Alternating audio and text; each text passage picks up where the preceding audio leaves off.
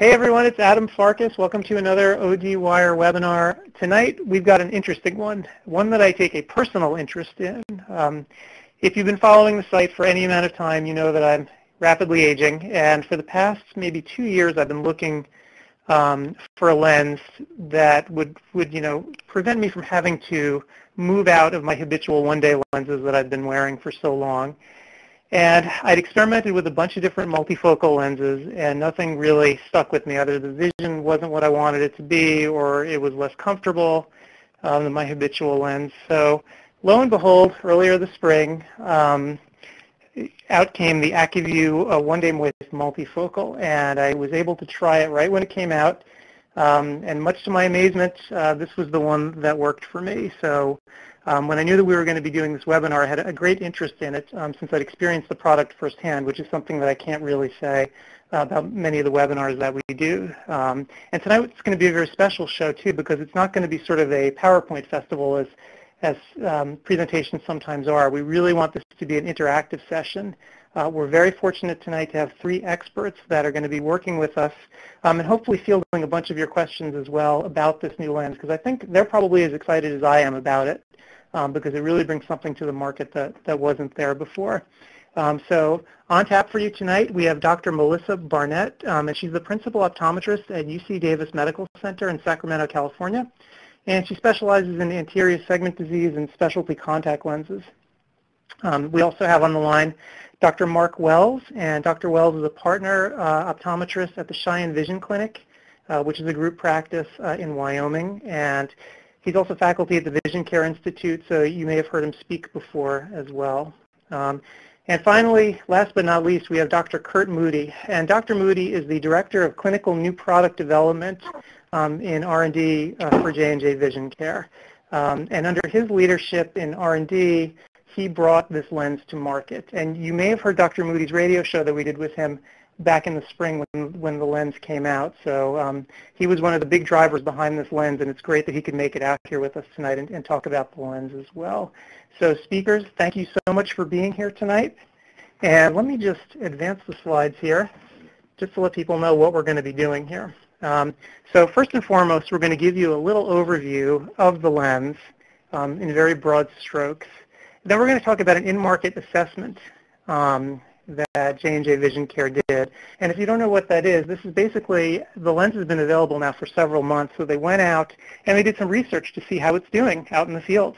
And this is sort of exciting because this is new research. So I think the results came in maybe a day or 2 ago. I know the PowerPoints were so fresh when we rehearsed this that we didn't even have the slide with the results. So this is brand new stuff that you're seeing for the first time tonight. Then we're going to move on and talk about the doctor's experience with the lens. And finally, we're going to hit on the fitting guide and fitting tips and best practices for working with the lens, and of course, field your questions. As the webinar unfolds tonight, you'll notice on the right side of your screen, there is a Q&A box. And let me actually make that nice and big for everyone. As big as can be.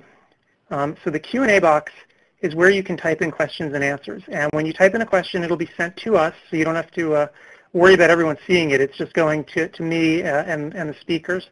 And what we'll do is we'll hold your questions aside and we'll answer them at the end of the show tonight. Or if I see something germane, based on the topic that we're talking about, I might bring it up then as well. So feel free to use that question and answer box. And we will go from there, I suppose. So there we go. So I guess why don't we kick things off, I suppose, with Dr. Moody. So Dr. Moody, let's just start here. And can you tell us a little bit about the One-Day Acuvue Moist Multifocal? Yeah, very happy to, Adam. Also like to really thank Dr. Barnett and Dr. Wells for joining us this evening to really kind of hit high on just what we've done with this really unique lens. So, really probably one of our newest innovations here from Johnson & Johnson. And as you could see on the top, really calling out 5 unique aspects of the lens. First and foremost, really in a class of its own. So we definitely went back to the drawing board on this particular product. The fact, like I said, that I was very, very fortunate to lead the team that brought this lens out, reinforcing the fact that, this is being brought to you by an optometrist. So I think that insight hopefully is what's going to make the difference in the product performance. But calling out really three unique aspects of this particular lens. The very, very first is our pupil optimization. So we've done something very, very unique, and even the U.S. Patent Office agreed with us that it was unique in the fact that we received our patent about a year ago on the premise of what we've done with this particular lens is that we've actually tailored the power distribution, the power profile of every single lens in your fitting set to match the natural variation that we know that occurs in the population in regards to pupil size. So as we age, our pupils become smaller, they become less responsive. Also, hyperopes, smaller pupils than our myopes. And we were able to do that with a very, very well-controlled study that we conducted, 609 eyes, one of the largest pupil studies ever done. We controlled for accommodation, so we really made sure that we did the study appropriately, and that learning gave us the information that we needed to create this unique pupil optimization design. So we now have a design that's intended to give very, very consistent performance as your patients age and also across the refractive range, and that's something we knew was really lacking in the market. We also knew that doing an aspheric design meant that we had to have a particular product that would center very, very well on the eye, and that's really what this hybrid design is. So we created a mechanical design that's aspheric in the center of the lens, so we preserve the optics on the front surface, and then spherical in the periphery to create a lens that centers about 50% better than any product that we've got in our current portfolio. The next aspect is the fact we put it on a very, very proven platform. So one day Acuvue Moist Multifocal now is joining that family of products that we have. So that family is now the #1 selling daily disposable brand globally. And you now have a product that's available in a sphere, a toric, and now a multifocal, really addressing those unique needs of our presbyopic patient, that dryness and discomfort. And finally, the aspect that we worked on very, very hard was to make sure that we created a fit system that was easy to fit, that would end up being very, very easy for our doctors to be able to use in their practice by virtue of the fact that it's very, very intuitive. So when we ramp all this together, we really feel we have a winner on our hands here. So, Adam, you brought up the fact about our in-market assessment, and I think you did a great job in letting the audience know a little bit about an in-market assessment. So, back in about March of this year was when we kicked this off. And the way we do our in-market assessments is we want to reach out to doctors and patients after the product is launched to really get a much, much better assessment of how the product is hitting those key points for our doctors and our patients. So in this particular assessment, we actually reached out to 234 eye care practitioners, or ECPs as we like to call them, and reached out to almost 2,000 patients. We did that in both the United States and the United Kingdom, and this was over a 4-month period. And after a 1-week duration, this is some of the really exciting news that we're hearing.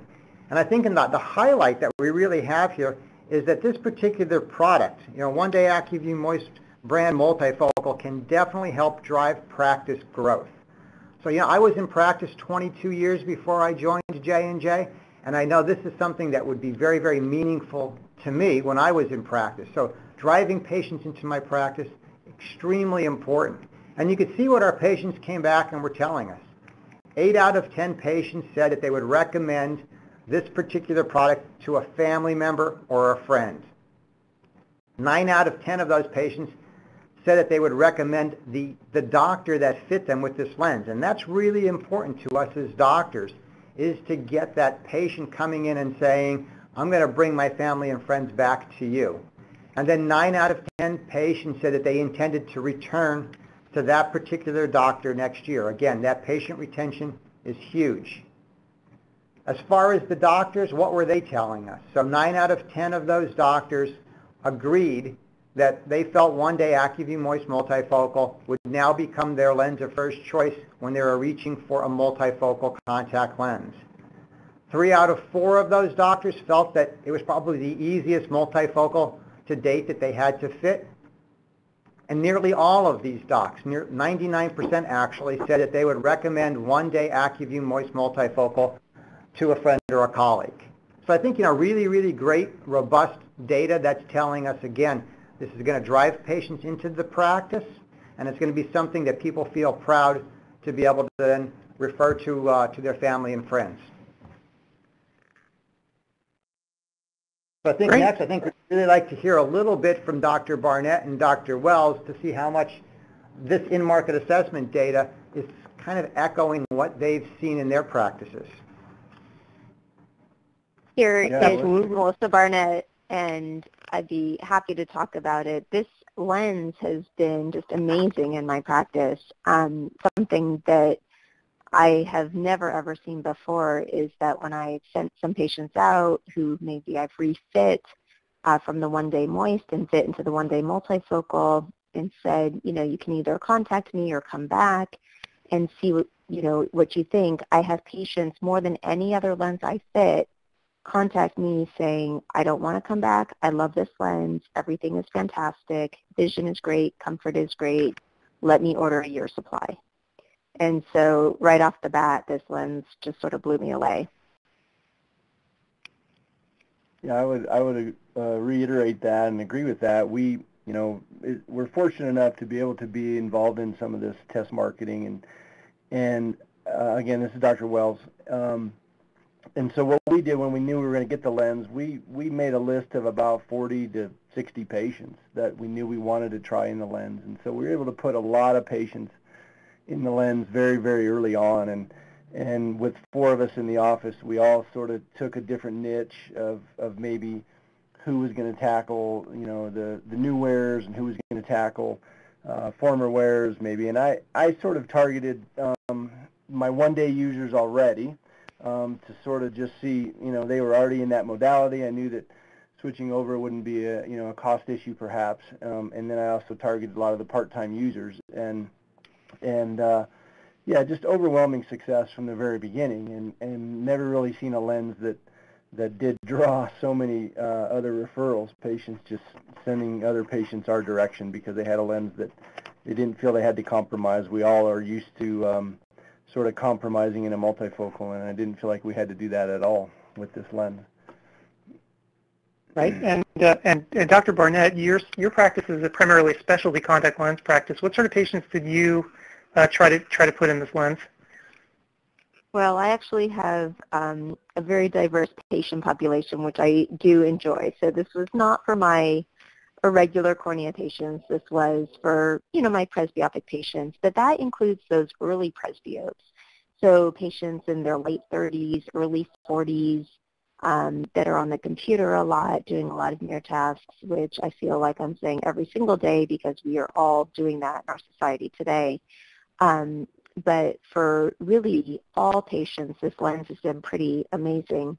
I like how Dr. Wells also mentioned the part-time users, because that's a great patient population that we can offer this lens to. This lens is very easy to fit, which we'll get into in a moment. It's very straightforward as long as you follow the fitting guide. And for a part-time wearer, it's a great option as well as someone who wants to wear the lens every single day. Daily disposable lenses are my absolute favorite if I can get, patients in this lens. But I found also, to the point that Dr. Wells made too, is that I have refit multiple patients from different designs and also new users and high myopes. It's been amazing. So really a wide variety of patients. This lens has been very successful in my practice. Great. And so what's it really meant to you? Dr. Wells, you mentioned that you picked a particular subset of patients to start. What has it meant to your practice to have this kind of a lens at your disposal now? I think the biggest thing has been everybody was excited, and got on board early. And, with 4 different doctors, we all know how optometrists are difficult to change. And, there's always going to be some skepticism, but everybody was on board. And so I think the first thing was, wow, all 4 of us agreed, really 5 of us, we have 2 locations. They were everybody was like, wow. It wasn't like, okay, 2 of us got on board and the other 3 like, I'm still having trouble. Everybody had great success. So the number of patients we put in and the number of referrals that were coming back was phenomenal. And we, I don't have the numbers, but I think our multifocal use in general from our rep, for this year has already gone up 20 or 25%. And we charge extra for a multifocal fit, so that helps as well, from a cash flow standpoint. But just a lot of referrals and a lot of patients, as Dr. Barnett said, that are just happy and there a lot of them were used to 3 and 4 and 5 visits with a multifocal, and because of the ease to fit, just haven't had that problem. And so I've never seen a lens add more referrals or get people excited as this lens has. So been pretty cool. Great. And I guess, should we address the elephant in the room right now, everyone? So if you are members of ODwire, you've seen the discussions going on the site where some people will not use the fitting guide. They'll go off the reservation and will just kind of do their own thing. But fortunately tonight we have one of the people who's responsible for the fitting guide, and I think Dr. Moody might just want to take us through the fitting guide and explain how it works and why it's a really good idea to stick to it. Yeah, definitely happy to. Yeah, and it probably is one of the most frequently asked questions. Why should I use the fitting guide? So, early on, in tonight's presentation, we talked about the unique patent that we have on this product, the fact that we've optimized that power profile. We've got that unique distribution of the power in the lens to really target it towards what we know is that natural variation in the pupil size. So, a lot of science, a lot of hard work went into creating that unique design. So we have almost these tailor-made lenses for each of our individual patients. So I would say if you don't follow the fit guide, you're actually not taking advantage of that unique technology. But after most docs, I would say probably have used the fit guide for about 10 patients, what we consistently hear is, it's really intuitive. If you really understand, and I think after this brief presentation, you will understand the optics a bit better and what we've done with this center near continuous A-sphere, it does make absolute optical sense. Because it was based on the way we were all taught optometry during our first couple of years. So step 1 is what we all do every single day. Just do a very, very good, careful, subjective refraction. The one thing we don't want to do is take a refraction from a year ago or 6 months ago. You don't want to take a refraction maybe from your associate. And by all means, you don't want to use a multifocal prescription from another brand because it's using a different technology.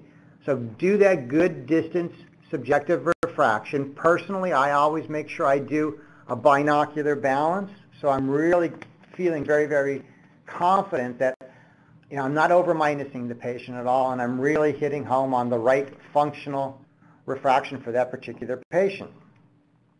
And Dr. Moody, it's Dr. Barnett here. If I could just add in how much I agree with you about getting a refraction. So especially in that early presbyope, even if you saw the patient 6 months ago, it is important to get a new refraction and really not over-minusing, pushing plus. And in addition, I agree, I do like my own refraction too, so I always like to double check and just make sure, because even a quarter diopter can make a difference. If you have just an excellent refraction, it's going to limit the number of lenses you're going to need to use. Great comment. So once you have that refraction, you want to make sure that you're not exceeding 3/4 of a diopter or cylinder. And the troublesome cylinder, that we've got on all of our presbyopes are those folks that have against the rule or oblique. Sometimes you might get away with a little bit more if it's with the rule, but against the rule and oblique, you got to be a little careful there. So you want to make sure you do a spherical equivalent, and then remember to correct for your vertex power. If you're over plus or minus 4 diopter, correct for that. So now you've got your starting point for your distance RX. Next, we do ask you to determine eye dominance. That there's 2 ways that it can be done. There's a sighting method, which lots of folks are very familiar with, but also a sensory method. The sensory method is, having the patient looking out in the distance with both eyes open, usually with their habitual correction. And I put a +1 lens in front of each eye individually. And the way I usually perform the test is asking them, when the image that they're seeing out there is more comfortable. And in that particular case, whatever eye I have the +1 lens in front of, that then is their non-dominant eye. The eye that they're looking through is their dominant eye. Sensory and sighting dominance match in about 85% of the cases, but in those 15% that it doesn't, I would tell you the sensory dominance is definitely more sensitive to any of these binocular systems. So Dr. Barnett, Dr. Wells, any comment on eye dominance? Is this what typically you're doing also? Yeah, I just reiterate that. I think that's super important doing the sensory dominance test. I think the sighting method tends to vary more, and I think because the FIT guide follows that so closely, I tend to leave them just behind the phoropter. I plus up a buck and, back and forth and ask them which is more bothersome. So I tend to do it inside the phoropter. If I have plenty of time, I may pull it out and do a habitual or with a trial frame, but I tend to just do it in the phoropter real quick, +1 blur on each eye and find out which is more bothersome to determine that. But it works, it takes 20 seconds and makes a huge difference in determining dominancy. Great. So and I agree as well. Perfect. So then our next step is to determine the add, and really open to whatever system you use, whether it's a fused cross-cylinder test, a plus-up test, even an age test. I mean, whatever you're comfortable doing. Do ask that you make sure, again, that it's a functional near add. So really keeping in mind, what that patient does, what their avocation is, what their vocation is, because that will definitely make sure that you're dialing in the right near vision requirements for your particular patient. So once you've got those 3 steps, you really have all the tools you need to go forward with this now. You take a look at our initial lens selection, and you should be able to pick out whether that patient should be in a low-low, a mid-mid, or a mid-high combination. So once you put those lenses on your patient's eyes, I ask you to give them a little chance to adapt to the lenses and have that visual assessment. We're saying 10 minutes, but I'll be frank with you, there's nothing special about the 10 minutes. If your patient could come back and give you some really good feedback in 5 minutes, great. But if you could definitely make it real world. And I've had the opportunity to now, as we've been launching this product, I've literally probably traveled the world twice as we've launched it, visited almost every major contact lens prescribing country, and I can tell you that the common denominator is in every single country, the first thing every patient does is they pull out their cell phone and see if they could see their text messages and their email. So that has become the best probably near vision test we currently have. But give them those 10 minutes or so just to get used to the lenses. So again, Dr. Wells, Dr. Barnett, any of your comments up to this point? I'd like to. Sure, it's Dr. Barnett, and I'm laughing here to myself because I today asked my patient to pull out her cell phone and look at it because I find that is just so real world. In my practice, I send my patients outside of the exam room. We have a nice window that they can look out of. I have them look around the environment, pick up different things. If they have any work with them or a book, to look at that as well. And with this lens, I've actually found the reading vision, the near vision as well, to be just very exceptional, where it's very clear and crisp for the computer and reading distances, which is just wonderful. But I would definitely reiterate real world, just keep it real. It's much more important than the Snellen chart, for example.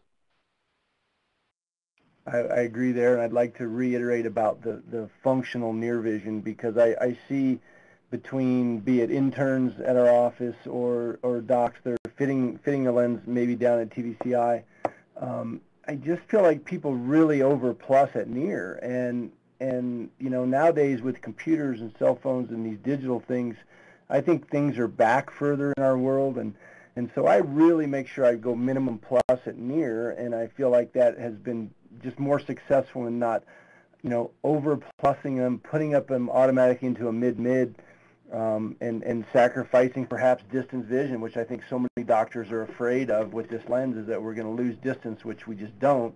So I would reiterate that, and yeah, giving them time to settle, it definitely makes a difference. And again, real world stuff. I mean, that's what they're going to do. So very, very important to do that.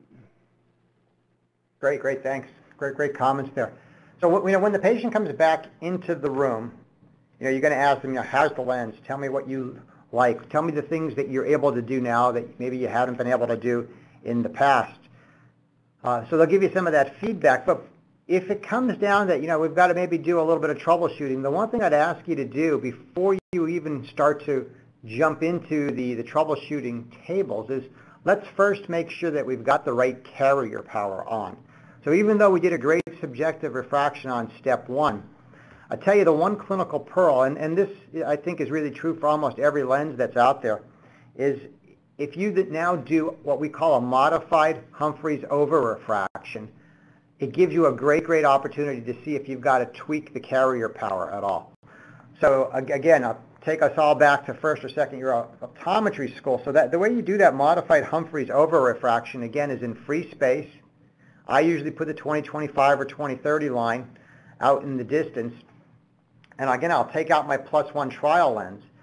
I'll usually put it in front of the left eye to begin with, and I'll tell the patients, I'm going to put this lens in front of your one eye. It'll blur things a little bit, but what we're doing, as we all know, is we're fogging the patient, so to really to be able to control accommodation. And then in front of that right eye, I'm going to use my plus or minus flippers. So I'm probably going to show them a +50 to begin with, ask them, did it make it better or worse? Then I'll give them a +1/4, ask them, did it make it better or worse? And then occasionally I will throw the -1/4 in to see if it improves things at all. So obviously if they take more plus, we definitely want to give it to them. And I'm always real sensitive about the minus. So adding minus to any of these aspheric systems usually doesn't give a big benefit. But if you notice that all of a sudden your patient picks up a line of vision, then of course you're going to give them that particular power. Then I'll flip it around and we'll do the same thing on the fellow eye. So by doing that modified Humphreys over-refraction, it literally probably takes 10 to 20 seconds, if that. You're really giving yourself that little bit of assurance that you do have the right carrier power. So once you... And Dr. Moody, if I could add in, I completely agree, and I found with this lens, it's usually just a 1/4 diopter, for example, maybe a half of plus, and rarely minus, but if it's minus, maybe it's -1/4. So it's a very small amount, typically. Yep. Small changes really give us big changes here within this particular product. We see some big results there. That's correct. Yeah, I wanted to add that if somebody thinks by just adding a +1/4, if they feel like it's better but they're not sold on it, again, I think grabbing a new trial lens is so important because, again, a -3 is not a -325. It's not just a 1/4 difference in the nearsighted power because of pupil optimization, and it's a totally different lens from a 3 to a 325. So I think it's really important to make that change in the office if you feel like it's needed before they leave the office.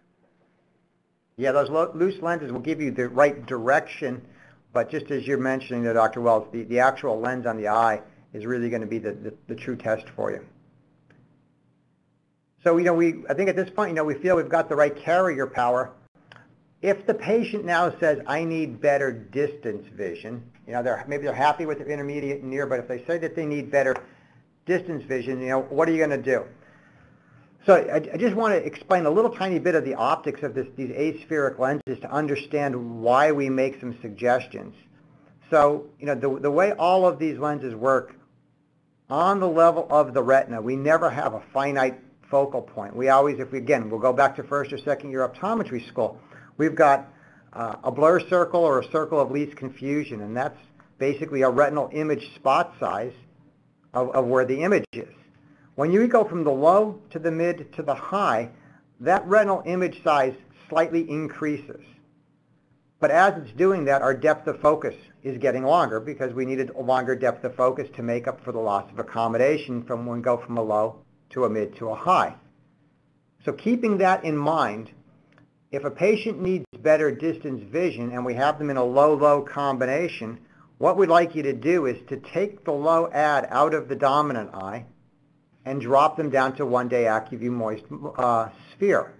The purpose of doing that is the fact we're going to go from a blur circle of a specific size to a smaller blur circle. They'll therefore get better distance vision. If you add minus, when you already know you've got the right carrier power, all you're doing is you're robbing from the depth of focus, but you're not making the retinal image size any smaller. Same setup. When we're in the mid-mid, we're going to take them out of the mid in the dominant eye and drop them to the low ad. Again, smaller retinal image size, better distance vision. The only step in this whole fit guide that some people feel it's a bit non-intuitive is when we have that patient in the mid-high combination. Now, what we're asking you to do is to go to the non-dominant eye, pull the high ad out, drop down to a mid ad, but add plus a quarter. By doing this, this entire system that we've created here is really based on binocular summation. So when we have the mid-high combination on some people, they may be sensitive to the amount of disparity that's been created. And by going to the mid-mid with a plus a quarter in the non-dominant eye, we've decreased the disparity in the distance. Therefore, we've improved the binocular summation and the patient should get better distance vision. But we've preserved the near vision by adding the plus a quarter. So that's really, really key. Again, if you understand those optics, all of a sudden the whole fit system makes a lot of sense. For our patients that need better near vision, one simple golden rule. Just add plus a quarter diopter to that non-dominant eye in all the cases, and you'll get better near acuity. So again, small changes, big results. But again, the whole system is based on binocular summation. So we always make sure we stay within that area of summation. If you create too much disparity, you actually go into inhibition and you see poor. So our whole system is based on always staying within that realm of summation. So I definitely want to pause there and give Dr. Barnett and Dr. Wells an opportunity to kind of chime in on at this point also. It's Dr. Barnett here. So in a few patients that have required a toric lens in their dominant eye for improved vision, I have fit with a one-day moist for astigmatism in their dominant eye and with a variety of ad powers, even a mid-ad, with just great results with this lens. So it doesn't happen very often, but when it does, that's something that's been helpful. I think I would just reiterate. Yeah, I would just reiterate it using the guide. You know, we all have such a preconceived notion as to how we should fit multifocals, and you know, you guys did all the research and figured out how to fit this thing, and when you do follow it, the success just goes so much easier. And I think another thing to point out is in other multifocals we tend to be in a high, you know, or a plus 250 in each eye, and there's nothing here that it's very, very rare. I've probably on 3 to 5 pages at the most ever even tried a high and a high. I just don't get there, and so that's why, again, why I feel like the distance vision stays so well with this lens. I've rarely had a failure with this lens due to distance vision, and I think that's pretty exciting because we can always tweak it with a pair of cheaters or readers or whatever, but I think in the past we've had failures due to distance correction or distance vision, and I just haven't had that. But again, following the guide, it's a simple guide, and it makes so much sense, and it just makes our world so much easier. So one of the things we sometimes hear is beyond the guide, are there any additional little fitting tips? And we definitely have a few here that we'd like to call out. And not that this deviates at all from the fit guide, but again, these are some of the, I think some of the tips that end up making you be just a bit more successful. So the very first one is when you are doing that refraction. So I'm a 1983 graduate, PCL, which is now Salus University. But when I graduated, we were taught to refract in, in a dark room. Take that lamp and shine it on your back wall. Definitely, you don't want to do that when we're refracting, especially for these multifocal patients. Our presbyopes, you're best to refract them in ambient light. By doing it in a dark environment, you're increasing the aberrations in the eye, and definitely going to give you an altered prescription. So ambient light is definitely the best refraction media that you want to do here. We talked about really refining that distance refraction, make sure it's something that's a functional refraction. We've also found that mid-ad becomes your workhorse. I think you're going to find that you probably reach for that mid-ad, probably more than anything else. Although I think this system, because again it's set up as a binocular pair, does give you the ability to do some proactive fitting. So some of those people who maybe are in their mid to late 30s, again, this becomes a product I think that you could start to proactively fit to address some of the near stress and strain that these folks that are spending hours and hours and hours on tablets and phones and computers. So Dr. Barnett, Dr. Wells, are you finding that also, that the mid-ad's the workhorse? Oh yeah, definitely. Then, and I definitely agree as well. And just back to the fitting guide, we might not, from other lenses, reach for that mid and high in the +2 to +250 ad, but that I think might be the most common mistake that people make. And so just follow the fitting guide. Basically, on the dominant eye, just choose the mid-ad. The non-dominant, choose the high ad.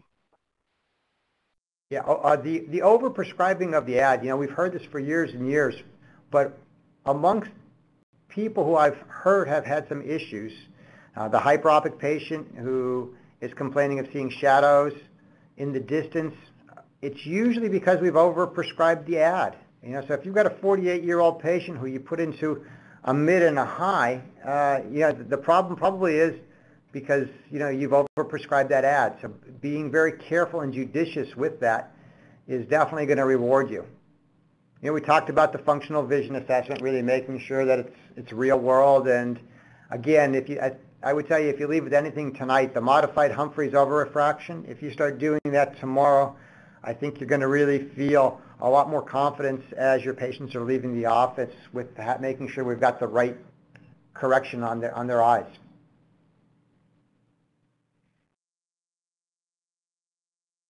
Great. Okay. Well, I think we're running a little bit short on time, so I think what I'd like to do is sort of start talking about best practices and sort of additional advice that you can give listeners about the lens. And I want to actually start with a question and a comment. And the comment is, sometimes docs are afraid to approach patients about lenses like this because of cost. So I guess my big question, putting clinical issues aside, talk to me a little bit about the cost and what your experience has been with the patients that you fit with the lens. And I guess, Dr. Barnett, do you want to start?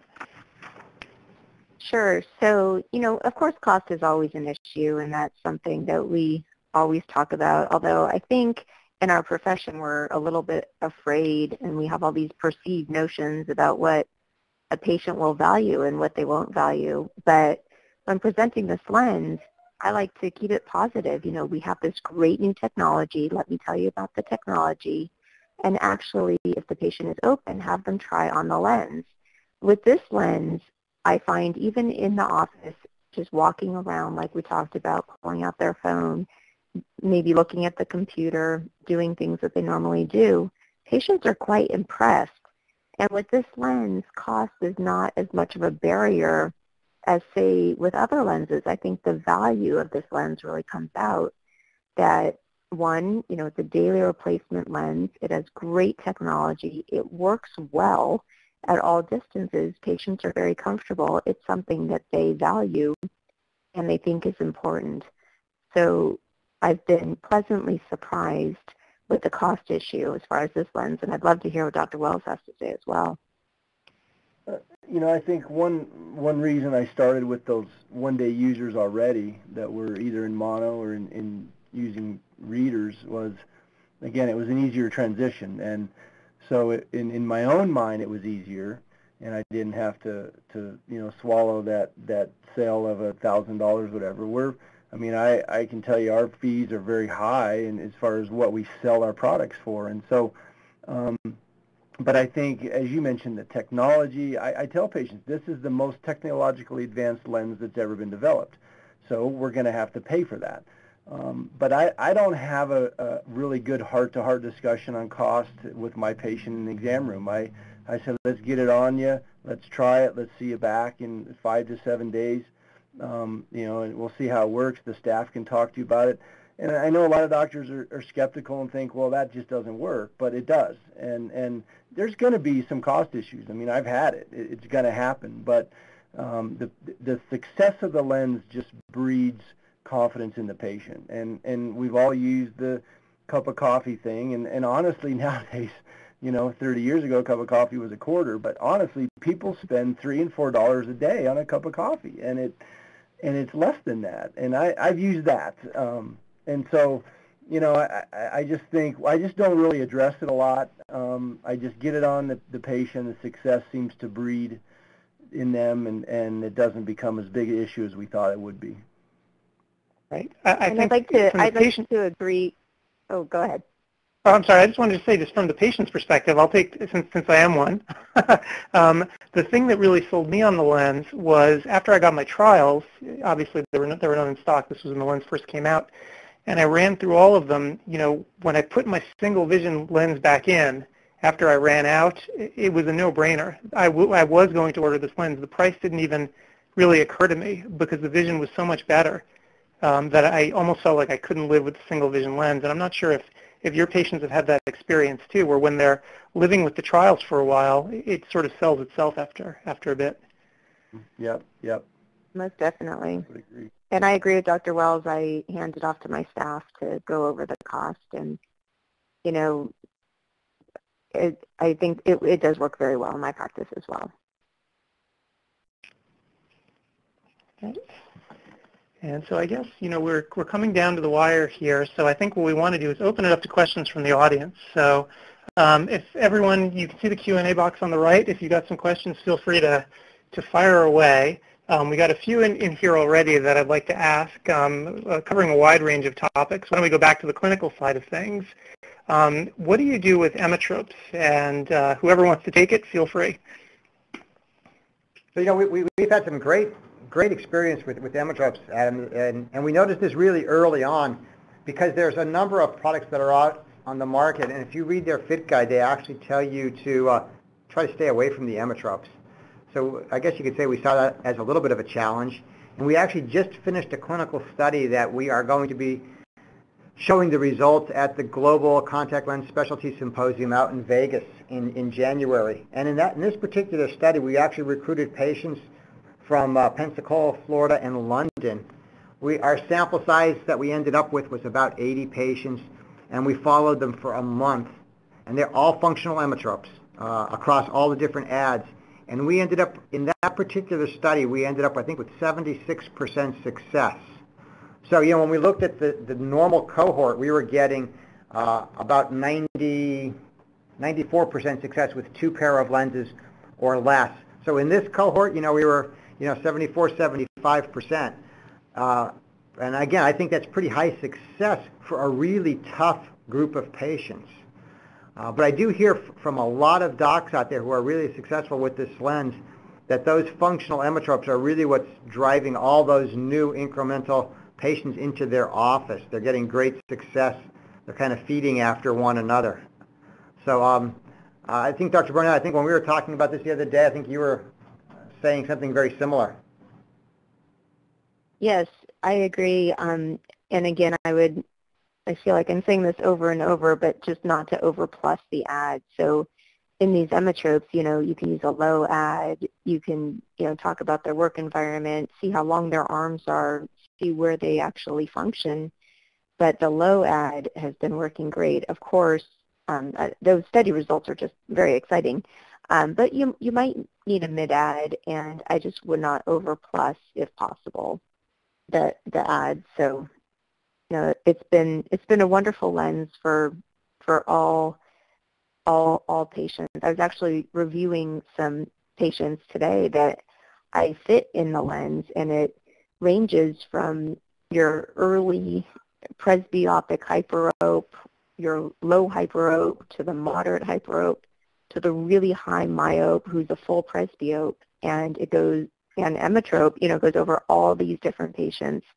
And, reviewing, and I agree with Dr. Wells, it's very, very rare that you're using the mid ad really, really commonly, and at least in my patient population.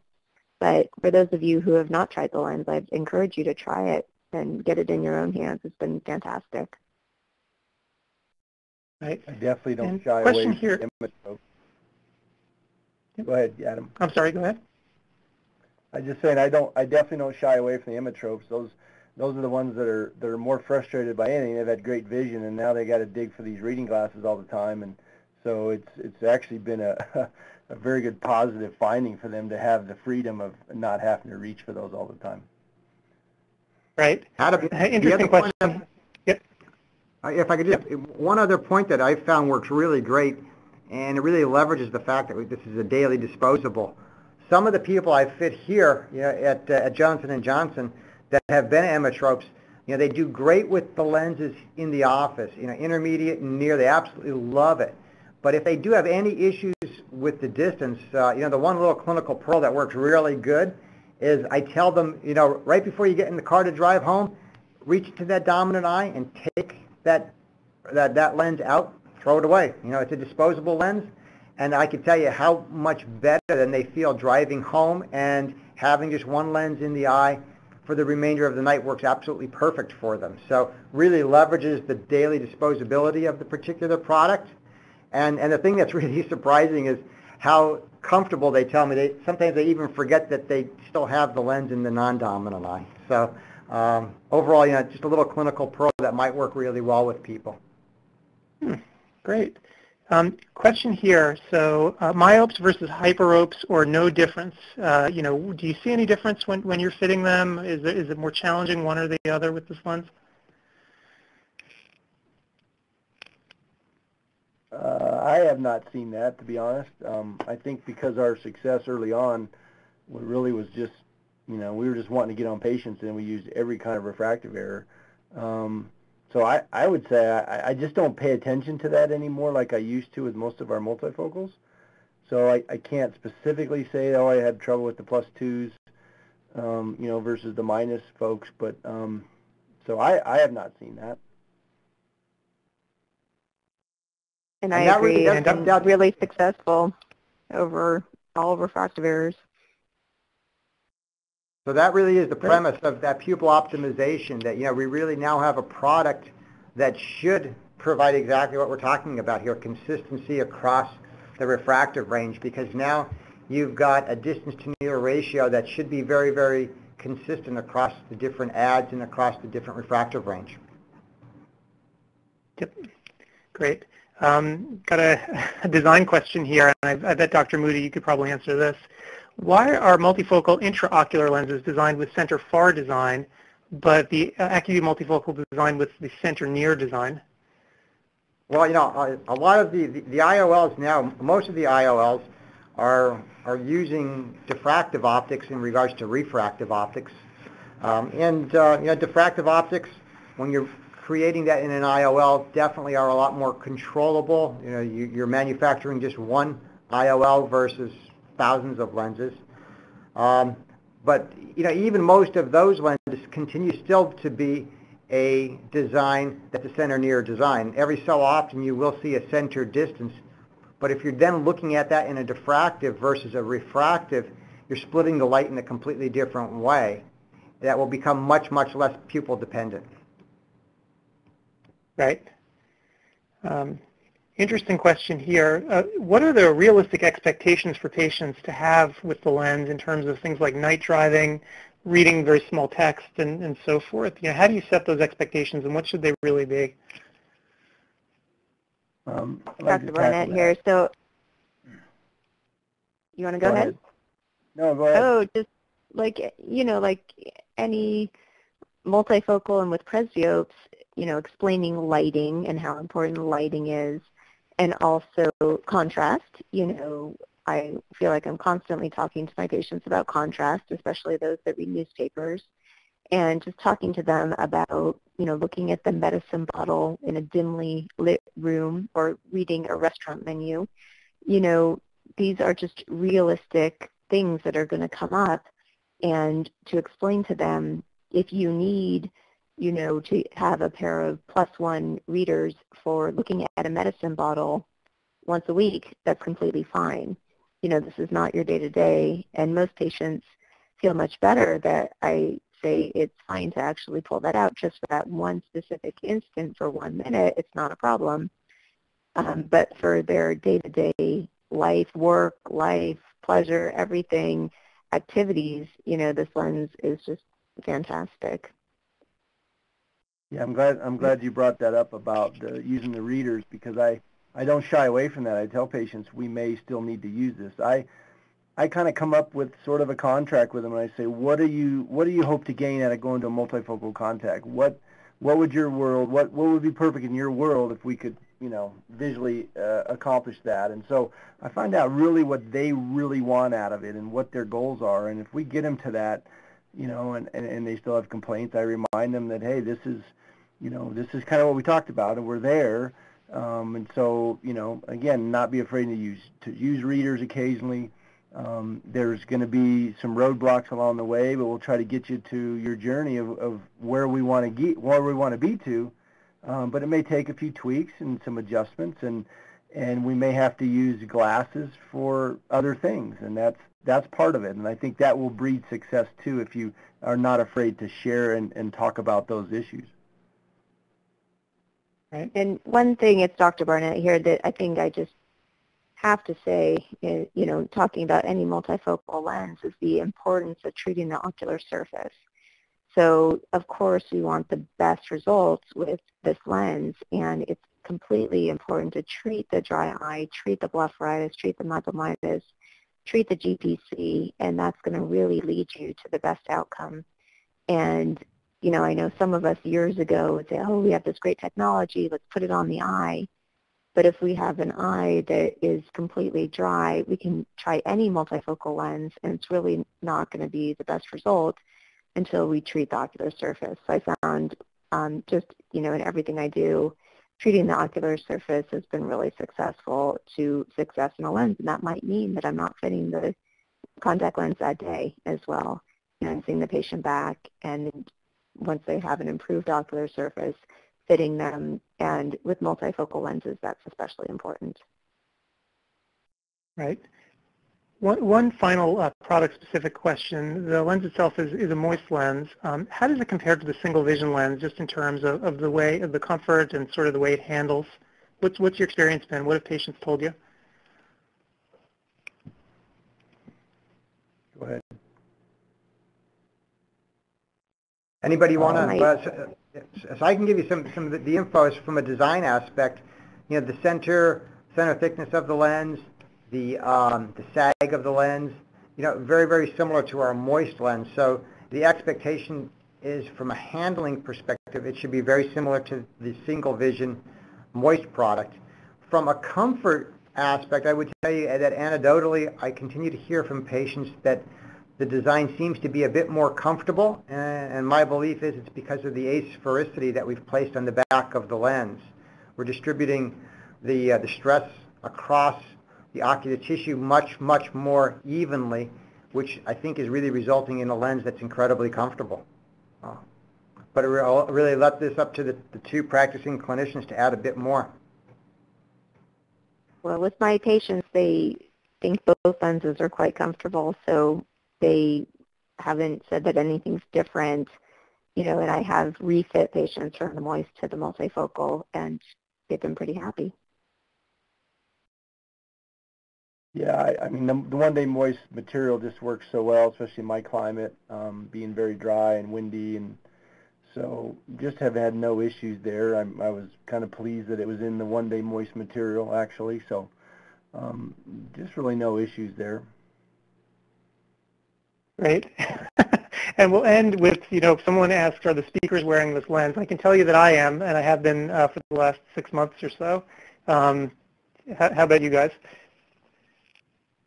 I wear it in my non-dominant eye, and in my dominant eye I wear moist for astigmatism. I'm one of those folks that's got a diopter and a half of astigmatism in my dominant eye, so the point Dr. Barnett was bringing up before is I'm your case in point, so it does work. And unfortunately, I have way too much astigmatism, so not yet. Maybe one day. I think I see it. I think I have a vision and an idea for a new product, guys. So I'm sure it's in the lab. I guess they wanted to ask us what our ages are, but no, I'm post LASIK, and I've actually worn it, and I wear it off and on, not all the time. My distance vision is so good, and I'm quite flat centrally, and I can wear it. My near vision is actually very good. And I haven't experimented yet with a monovision with just a bifocal in the one eye, but I think my distance is so very good that when I do wear it, I feel like my distance is down some. So I tend to wear it just occasionally, but it's done well.